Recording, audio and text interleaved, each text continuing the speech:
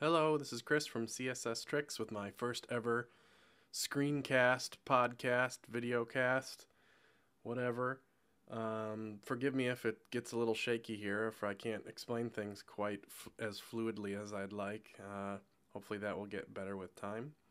I get the question fairly often, how do you turn a mock-up, in this case a Photoshop mock-up, into CSS and HTML? It's kind of a big question. The answer to that question is different for every website, pretty much, you know. What I'd like to do here is look at this mockup that I made just for this and convert it into HTML and CSS. But before we do that, you need to think a little bit about the mockup and about how it's going to behave as a website. That's kind of the real question. So here's just the Firefox starter web page. There's stuff here. We got some stuff in the upper left. We got stuff in the upper right. We got a big main content area here. When we resize the browser window, some of it stays where it is, some of it stays centered, some of it hangs out with the right side of the page. You know, that's just what browser windows are. They're different sizes. They get bigger and smaller. The text can get bigger and smaller. They're more of a dynamic place than Photoshop is. You know, when I resize my Photoshop window, it doesn't go anywhere. It's a fixed pixel width kind of environment. So you need to start with a little thinking about how this mockup's going to behave as a website. So we can do that now, and it's pretty simple. We're just looking at it. This red bar up here, the header area, big wide red bar hits the outsides of my Photoshop document here. We'll probably want that area to just extend indefinitely regardless of the size of the browser window. That'll just, grow. Similarly with the footer down here, it hits the bottom of the page, it hits the right, hits the left. We'll just have that big red area just expand as wide as it needs to be for the website. All the rest of this content here looks like it would probably be good centered. We could make it tuck up to the left if we wanted to, but I think it's just kind of nice when content is centered generally. So all this main content, even the stuff in the footer, let's just center it in the browser window. And then we just have some content here. We have a little chunk here that sticks into the main content and a sidebar that hangs out to the right. That's just what we have. And it's kind of going to be an expandable, centered website. So that's what we're going to build. So like I just kind of explained it with words, that's, I hope, what we're going to do with CSS too. This is a header, this is navigation, this is main content, this is a sidebar, this is a footer. That's how we're going to attempt to write our HTML, that's semantics. So let's take a minute here and get started doing that. Alright, so here's the folder for this particular project. We got an index file, a CSS file, an empty images folder here, and then just some other source material and my Photoshop mockup here. Everything related to this project all in one place. And I already got open here two separate windows.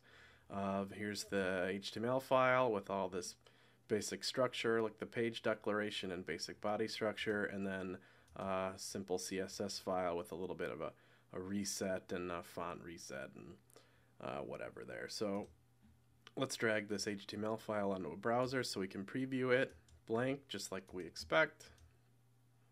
And let's get started building this thing. I can see, we already decided that this red bar is going to extend all the way right and left as wide as the browser window is going to be. So I'm thinking that's going to be a good thing to apply as a background image to the body itself. So if we think in a repeating X image, I could just grab a little slice of it here, something like that, and export it.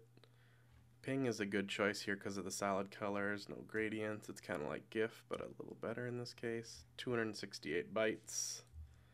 That's pretty good. So let's save that and call it, let's see,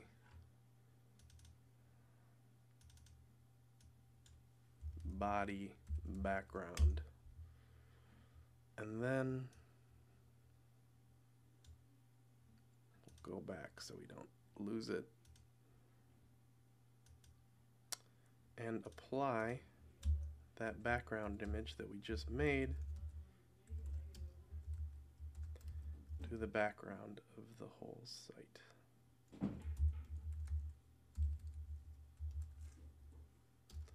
We're going to repeat it only X, Y's at the top.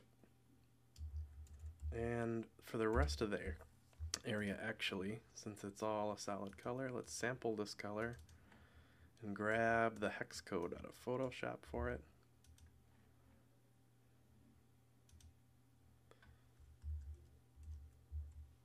Save our CSS and reload the page.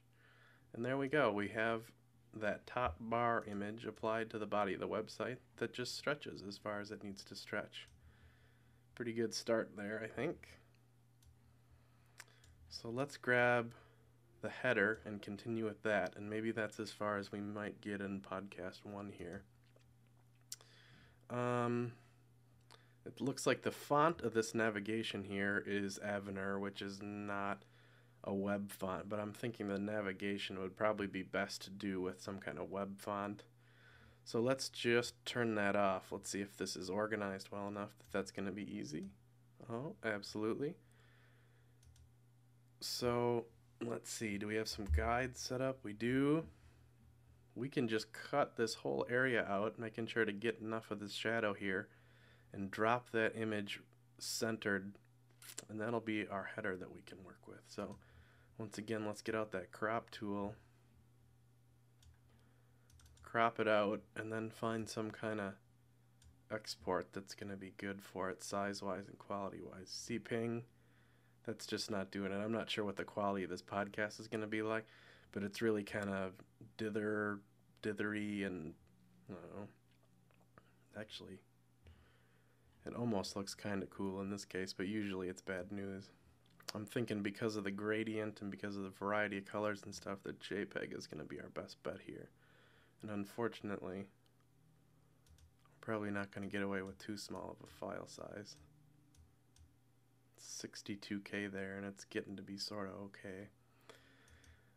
We might be able to do a better job, but let's just leave it at that for now. Let's call that the header background. And once again, before we accidentally save it on ourselves, back up in the history. Okay, so now we're going to need, not just a body, but some actual HTML here to apply this header. So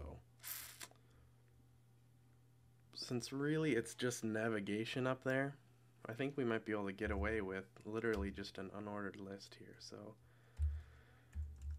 let's call it an unordered list of the style nav. And eventually there's going to be some list items in here, but let's not worry about that just yet.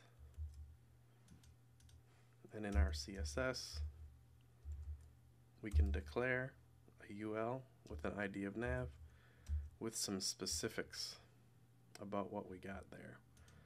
So let's take a look at that graphic we just made. If we get info on it, we can see it's 800 by 236. So I think we should be able to specify exactly those pixel dimensions.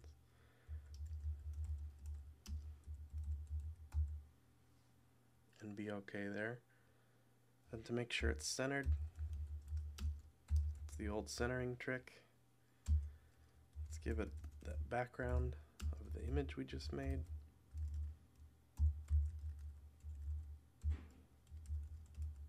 It's a JPEG. No repeat in this case, and doesn't really need a background color because that size of the image is as big as the block we're giving it.